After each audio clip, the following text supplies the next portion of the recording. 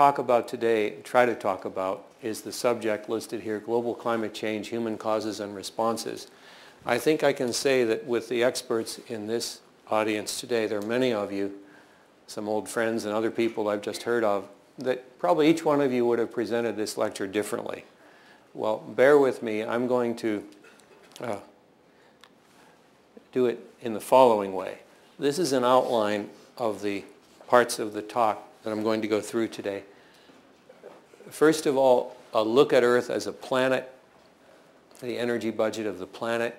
It gives you a very strong clue as to what's going on and why it is we have any concern over human activities. And from there, we'll talk about the greenhouse effect and the existence of greenhouse gases that are accumulating in Earth's atmosphere now due to human activities. Then I'll go into some recent climate change data with a great deal of emphasis on the last 30 years because it's then that the signal has really emerged and we can see what's going on. Focus on temperatures, sea level, and polar ice. Then I'll switch into the dominant cause, and that is carbon dioxide from fossil fuel burning, and give you some of the patterns of what's going on and what it is that we're going to have to get under control to slow down this problem and to eventually solve it, mentioning a first step towards solution, which is energy efficiency amongst everything else. Okay, I hope that you can see. I've been told that these slides are fairly visible, but if we really have to lower the lights, I think we could try it. Please, if you can't see things well, let us know. This depiction is obviously a cartoon of the Earth with the sun shining on it, and the sun is certainly not to scale at the distance it is, but I want to show you some numbers. The 342 represents the number of watts per square meter that fall on the Earth atmosphere system on a day-night average. Now obviously at night it's wherever you are on Earth it's zero, and in the daytime it's more, but averaged over every surface, every part of the Earth, averaged over a year, we receive 342 watts per square meter, a little bit larger than a square yard. And about 105 of those watts are reflected before they're absorbed in the Earth's system by white surfaces, the tops of white clouds, snow and ice surfaces on the surface of the Earth, even the ocean at certain angles when it's quite reflective, and of course light-colored clothing.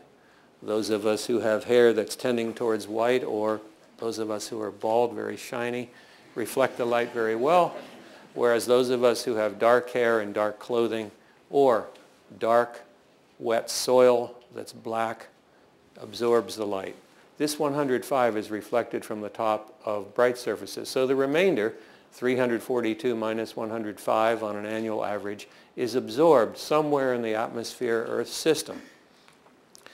Now, if all the Earth did here was absorb light from the sun in the number of 237 watts per square meter, the Earth would heat up rather rapidly.